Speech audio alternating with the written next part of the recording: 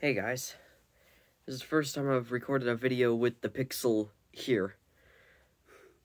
It looks pretty nice. Looks a lot nicer than the iPhone. Yeah, so I built a new power supply and I highly upgraded what I now call external control panel. I don't just call it a rectifier anymore because it's a lot more than just a rectifier. But yeah, this is my new power supply. It uses a three-way switch. Well, one of them. I've got two. And yeah, if you notice, it's got two capacitors and two diodes. Why is that? It's got two rectifiers. It's got two whole separate rectifier systems. And this chooses which one it goes through. So, it's off, or AC goes through none of them. DC inverted polarity goes through one of them, and DC normal polarity. And yeah. So the two rectifiers are hooked up in reverse polarity. If you notice, the diodes in there. But yeah, them two diodes in there are facing reverse to each other. And so it chooses which diode for it to go through to get different polarities. Because if it does, frick's sake. Because if it connects to the diode that's got the anode going to the transformer, then it's normal. But if it goes to the one where the cathode is facing the transformer, it's inverted.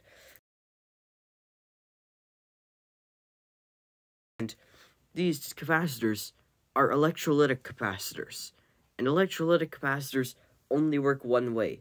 If you power them the other way, you give them reverse polarity, basically, they explode. So yeah, I had to have two of them, one for each polarity. And they're both 2200 microfarads because I don't have any of them that are bigger, that are enough volts. All my ones that are bigger than 2200 are 6 or 10 volts, and that's not enough for these. So yeah, I thought that this was a 20-to-1 step down.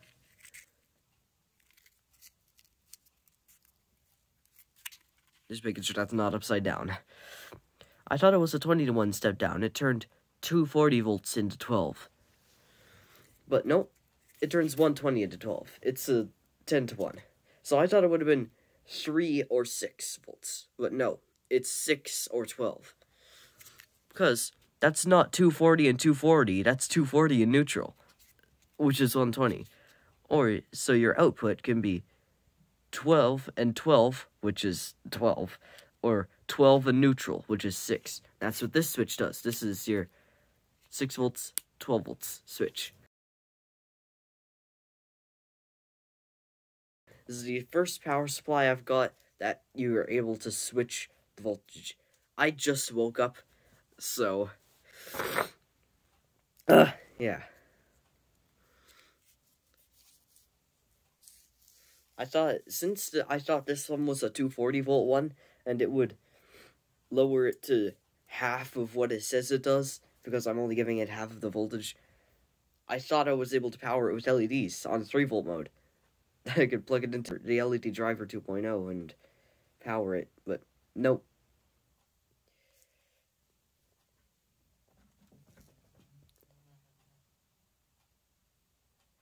That was one weird-ass noise you just made. Weirdness. Alright. Why is that buzzing?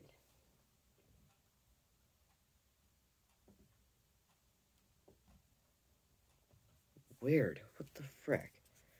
Anyway, yeah. So I'm thinking of putting some sort of a reset button on this. You touch the button and it shorts it out.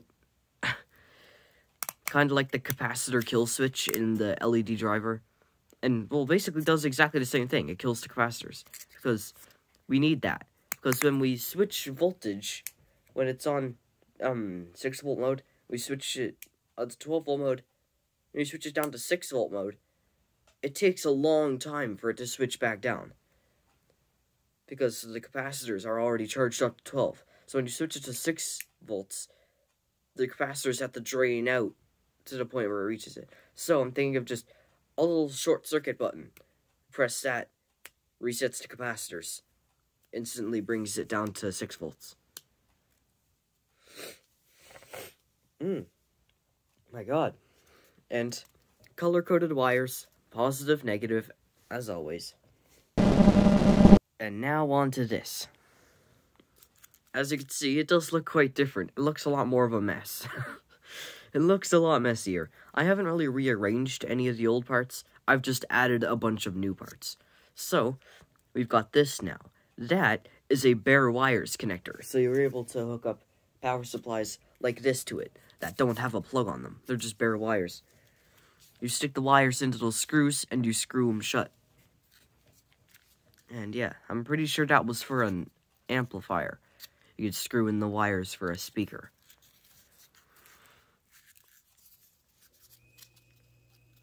And that plugs into that input. So, yeah. Come on, there we go. So yeah, the input things, got an input plug, input adapter plug, and input bare wires. So to hook up with the bare wires, you screw your wires in. That's the positive, that's the negative, or if it's AC, it doesn't matter. And then you plug it into itself. And now it's hooked onto this. Because this has got its own wires coming off that hook on. So you gotta plug that into its input.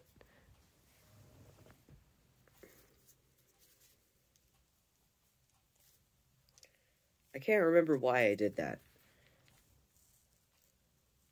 Why did I do that? I did that for some useful reason, but I can't remember what it is now. Hey guys, Editing Charlie here. I did that because it was so much easier and was very hard to hook up the wires directly, as there are no bare wires to connect it to. So the plug was the only option. So yeah. And we got that switch. I sadly did not have any other double two-way switches, so I had to use a quadruple through two-way switch. But yeah, that is AC/DC switch. So you remember now how it had the DC plug coming out here and the AC plug coming out here.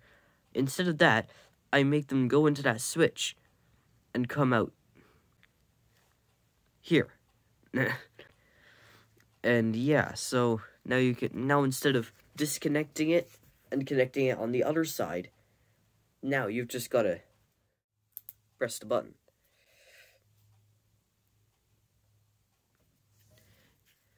Down is AC, up is DC. If you're plugging it into AC, that is. If you plug DC into it, both of these are DC. Just, this one does not have a capacitor, and this one does. Like, after you turn it off, it'll fade away on here, and it won't on here. And diodes, I found out recently, diodes actually have resistance. So they do have a little bit of a voltage drop. So, when you plug DC into it, and then you switch it to DC mode, it actually decreases the voltage a little bit. Just a little bit. So yeah, if I plug DC into it, I almost always have it on AC mode. Or, if it's a half-wave rectified, like most of my power supplies, this is a half-wave, it only has one diode. Well, it's got two diodes, but that's just because two polarities. If it's half-wave rectified, then it's better for you to run the half-wave, to run this on... Oh, for Christ's sake. Oh, it's on AC mode, and plug it into here and have this on DC mode, because this has a full-wave rectifier and a larger capacitor than most of my power supplies. My only power supply that's got a full-wave rectifier is my very first one, because that power supply, I didn't really make it. I just took it out of something else and jammed it onto a piece of cardboard. And there we go. There's the first power supply. Now, that was already had its own rectifier board and stuff, and it was full wave rectified. But all my completely homemade ones, made of piece by piece by piece, solder, glue, glue, glue, like the 8-volt one, those ones are half wave. That one's half wave. This one's half wave. And yeah. So, if I need a better rectifier for powering something of higher power, like a motor or something, then I'll just, instead of using the built-in rectifier on these, I'll switch it to AC mode, plug it into here, and switch this to DC mode.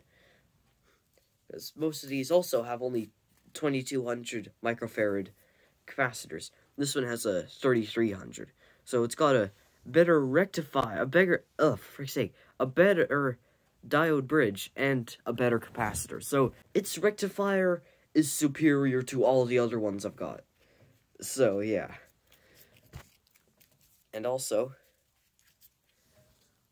polarity switch. That was already put together for me, all for me. I took that out of the same fan system that I got this out of. I got them two double two-way switches, three-way switches. Man, first I'm calling two-way switches three-way switches, now I'm calling three-way switches two-way switches. But yeah, I got them I got them three-way switches and this polarity switch out of a fan system, a dual fan. These were the speed switches and power switches, and these were the direction switches. And yeah, so that was already put together. I just wrapped it up in cardboard to make it look nice and to make it easier to glue on. And I added a second piece of cardboard. The old piece of cardboard is still there. You can still kind of see it there. But I put on a bigger one. So it had a little bit more cover over the wires hanging off the sides. And it uses all of this for the polarity switch, because it's so big. I couldn't stick it anywhere. I was planning on putting that over the diode bridge, which is underneath this switch. But after I put that switch there was no room for it, so I had to make room. And yeah, this polarity switch comes after this switch, just in case you're running DC into it and you have it on AC mode, but you've got a DC power supply connected to it. You could still switch to polarity even on AC mode. So it's after this switch instead of before. The polarity switch doesn't do anything on AC, because it's AC. The polarity is always switching 60 times a second. Oh, and I've just got a little adapter hooked to it right now. That switches the special plug to bare wires, so I can hook up components to it, special components, or hook it up in series with other power supplies. And yeah, it's still got its on-off switch right here. That was on. Yeah, it's still got the on-off switch. And it's repeated on and off quickly button. And yeah, so I've really upgraded this. I built a new power supply. Cooling fan. All of my cooling fans are stopping working. I don't know why. They're one of my favorite components out there, and they're all breaking. That CPU one with the 2 speeds, that stopped working. I don't know what happened to that. I just plugged it in and it didn't work. It just stopped working for no reason. Just would not go. And these 2 power supply ones, the other one of these has one of the blades missing, so it still works, it's just vibraty. And one that I got out of the PS3 that I took apart, that stopped working. A similar fate happened to it that happened to the CPU one. It just stopped working for no reason.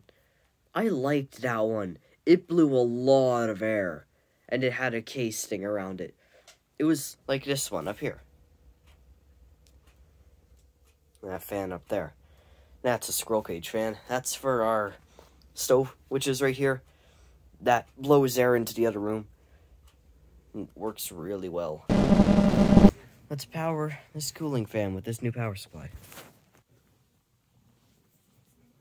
It's really hard to set this phone up. I don't have a case that stands it up, unlike my tablet.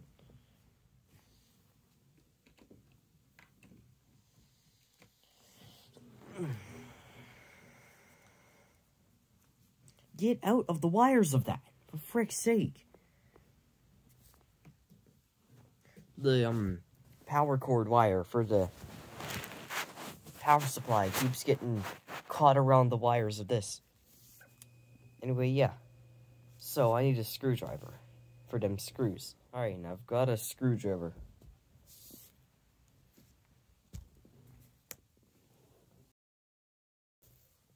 The screws are already pretty much unscrewed.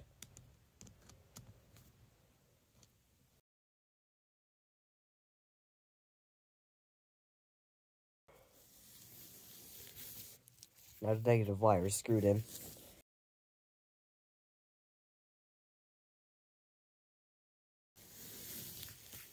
The positive wire hooked up.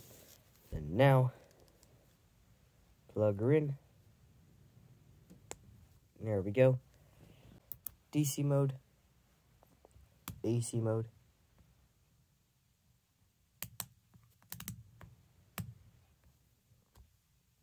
Is that this? Weird. These little knobs aren't meant for these, switches, but they do work to a point.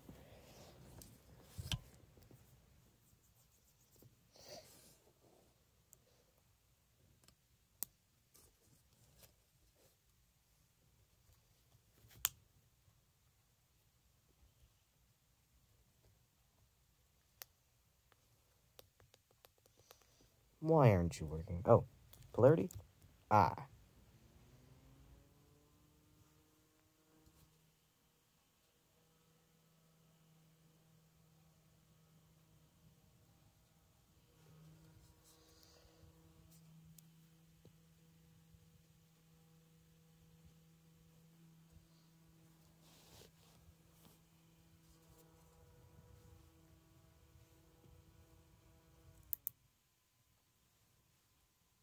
No, it's vibrating and going real slow.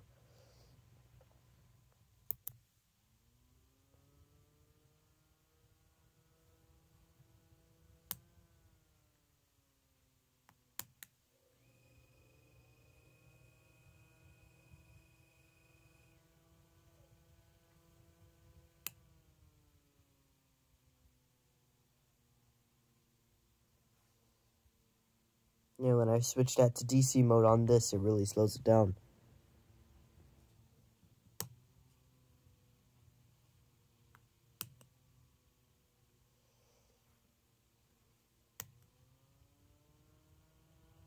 Because the rectifier in this is so much better.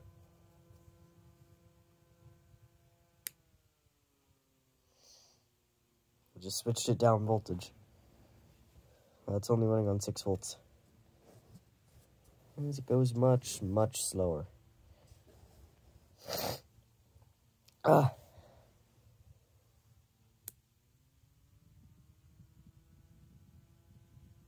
I love the sound those ones make.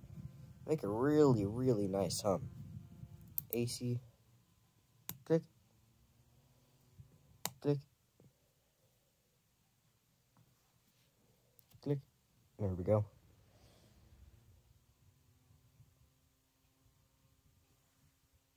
Half wave rectified.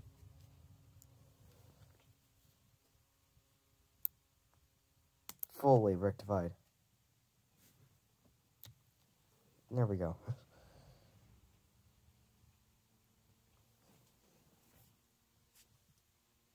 Why for going so slow? Ah, there we go.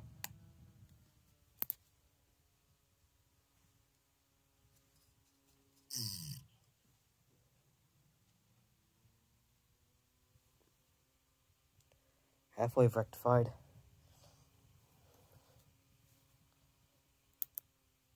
Full wave. It speeds up. Now let's see how slow we can get it. 6 volts. Half-wave. Will it even run? Oh yeah, it's going still. Very slowly.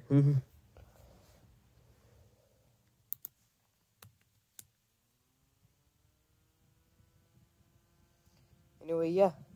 There's the new power supply. And there's the upgrades on this bad boy.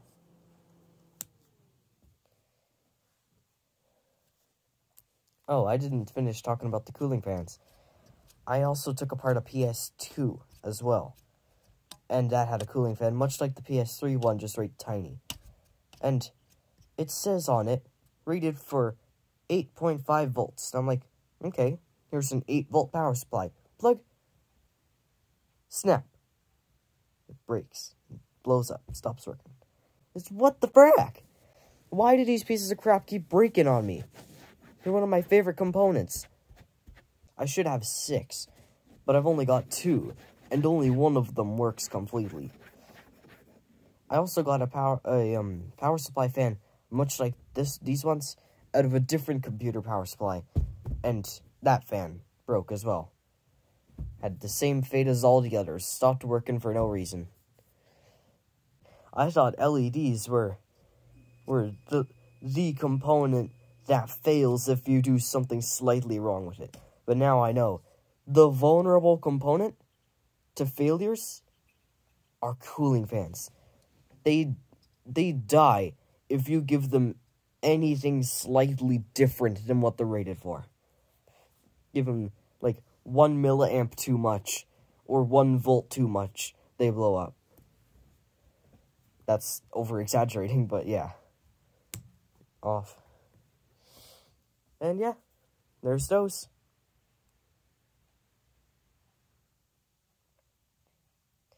Goodbye.